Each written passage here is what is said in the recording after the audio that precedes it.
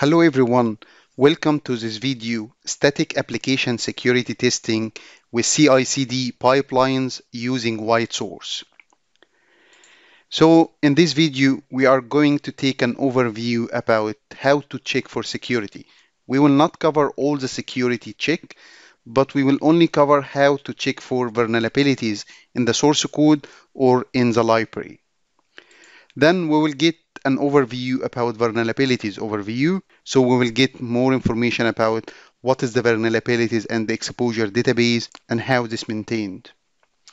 Then we will understand how to check for security. So what is the static security scan that we are running in order to check for vulnerabilities in the source code or in the library. Then after that, we will introduce some extension about security extension for different vendors which exist on Azure Pipeline Marketplace, so we can understand what is the extension existing now in the market. Then we will introduce our main extension, which is the Whitesource Bolt extension. Then we will give demo about Whitesource Bolt and how to run that as a part of the CI/CD pipelines. But let me first give you a quick introduction about myself. My name is Muhammad Radwan. I'm a developer technologies MVP and principal DevOps consultant. I have been doing software development for more than 15 years now, working on several projects for different enterprise customers across different regions and countries. I heavily participated in the community, developed several frameworks, presented many sessions, holding various certificates for Azure and DevOps. I started back in 2002 as a classic ASP developer, relocated multiple times in multiple countries, worked with several technologies and for different roles and positions. And for the last 8 years, I moved to consultancy-based role where I focused more on helping different companies, some of them from the Fortune 500, to improve their software development and delivery using DevOps and automation. I have developed and authored several frameworks, command line tools, and guides. You can find them on GitHub and Azure DevOps Marketplace. I like to share my experience. This is why I have a YouTube channel and blog where they have hundreds of videos and posts that share different topics from my real experience. I have presented many sessions in several user group conferences, events, and customer site as well in different countries. So I got the chance and the opportunity to work in different culture, project size, and company size as well, which helped me to have different experience. Here are some links for my activities. So what do we need to check for security? First, we need to make sure that our source code is not having any vulnerabilities. And this is the source code that we wrote every day.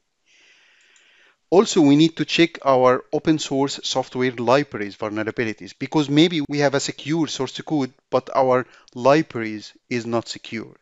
You can watch this video for more information about Kubernetes cluster, how to deploy Docker image to Azure Kubernetes Service, and how to configure CI/CD pipelines for an end-to-end development and deployment scenario.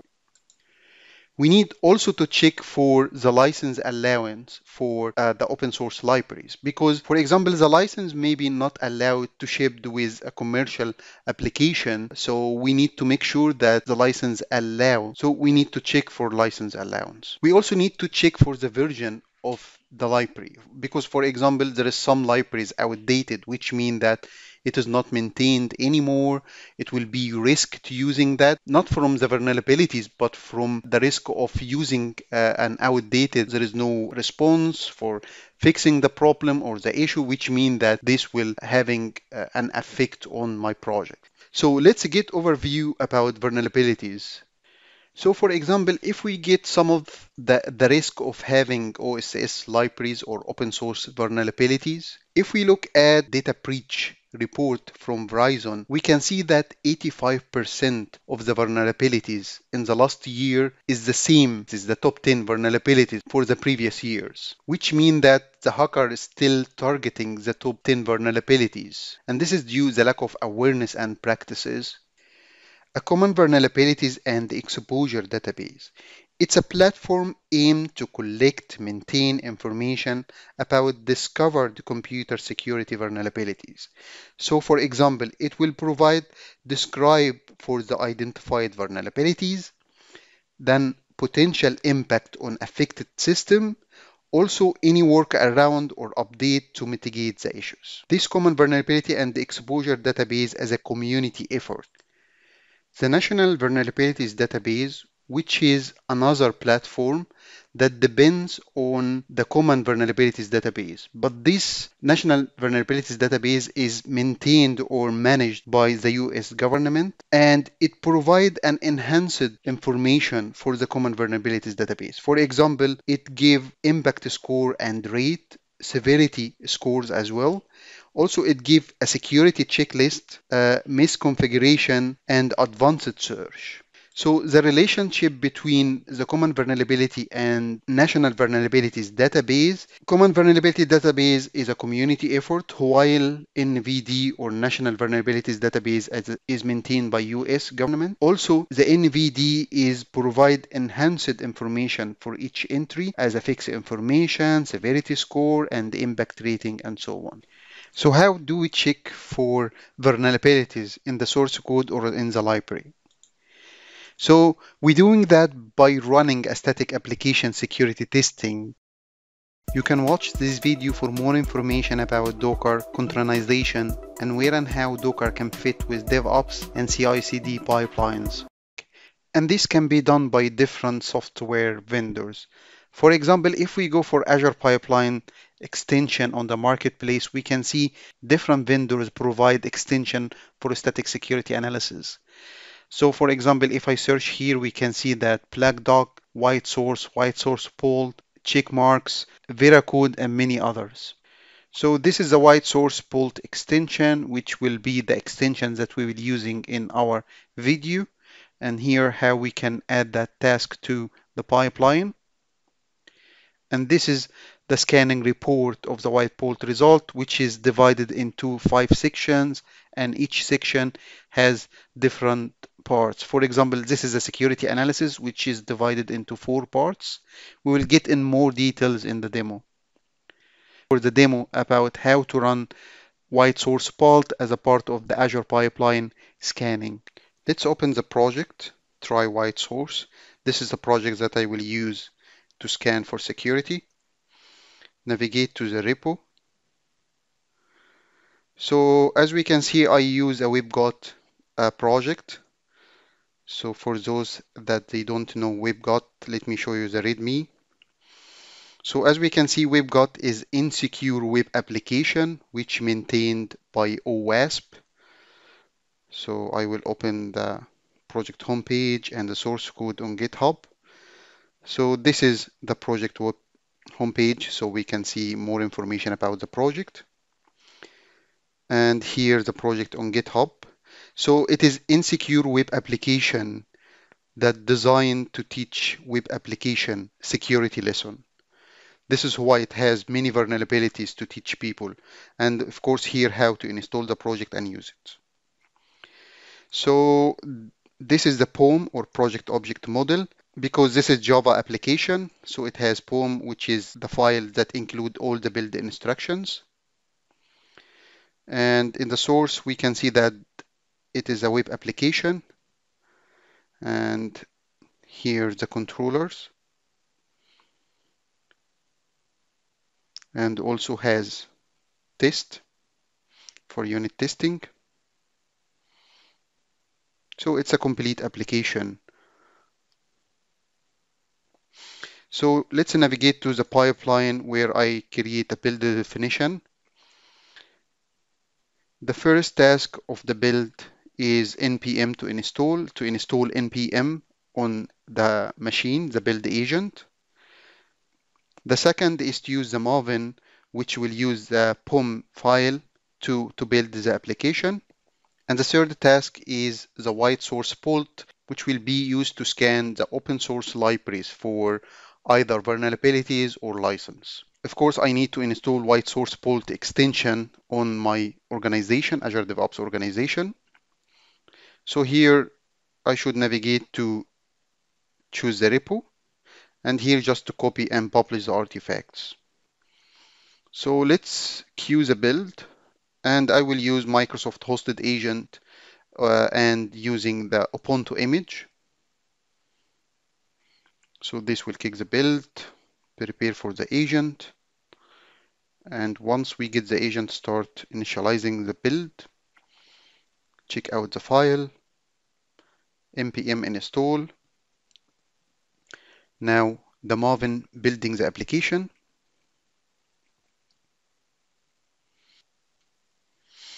And now the Whitesource Bolt. We can see there is many ignored files because the Whitesource Bolt is the free version and I can't change the configuration. So it doesn't include all the scanning for everything. So now it's complete the scan and copy the file, publish the artifacts. So if I navigate to the artifacts, I can see the package in the drop folder. You can watch this video for more information about Git with animation. You will see different animated commands like branch, merge, rebase, cherry pick, and many others. I don't need it. And I can open the scanning report either from Whitesource Bolt this tab or from the navigation tab here. So let's open from here. So this is the scanning report, or I can open from anywhere else. Let's just get out of this page and I can navigate from this tab as well. So let's talk about the report or the scanning report. So the scanning report is divided into 5 sections. The first part is, as we can see here, the security analysis. The security analysis can give an overview of the scan, and this could be green, which means secure, or yellow, which means low, or orange, medium, and red for high. And this based on the highest severity found during the scan. The severity is based or according to the NVD or National Vulnerabilities Database. The next section is vulnerabilities libraries. And this is the total libraries divided into the secure libraries and the vulnerable libraries. And as we can see, we have 21 vulnerable libraries, and note that we have 20 libraries outdated out of 21 vulnerable libraries. The next part is severity distribution, which is a breakdown for the vulnerable libraries. So we can see that the 21 libraries here divided into 15 with high, 5 medium, and 1 low. The last part in this section, which is the aging vulnerable libraries, which include the time or the length of time elapsed during found the vulnerable for these libraries for the first time. The next section is securing vulnerabilities, and as we can see here, this is the table that lists all the vulnerabilities. The first column is the severity score based on the NVD, and we can see that we have also a link to the vulnerabilities on the common vulnerabilities database. We also have the description for the vulnerabilities. It also has the link for the NVD or National Vulnerabilities Database. So for example, if I click on the link on National Vulnerabilities Database, we can see that to get more information about the vulnerabilities. And of course, also the top fix for these vulnerabilities. So this is the list of all vulnerabilities sorted by the high severity vulnerabilities first, the medium, low. The third section is license risk and compliance. This is the table of license distribution. We can see that we have 23 types of license in our project. And this table includes all the types of license and associated with risk level for this type of license and the occurrence of this license. The next part of this section is the license risk distribution, which display how many licenses occur for these types of the risk. So for example, we have 131 low risk and we have 4 high risk license. Of course, I can navigate more to get down. The fourth section is the outdated libraries.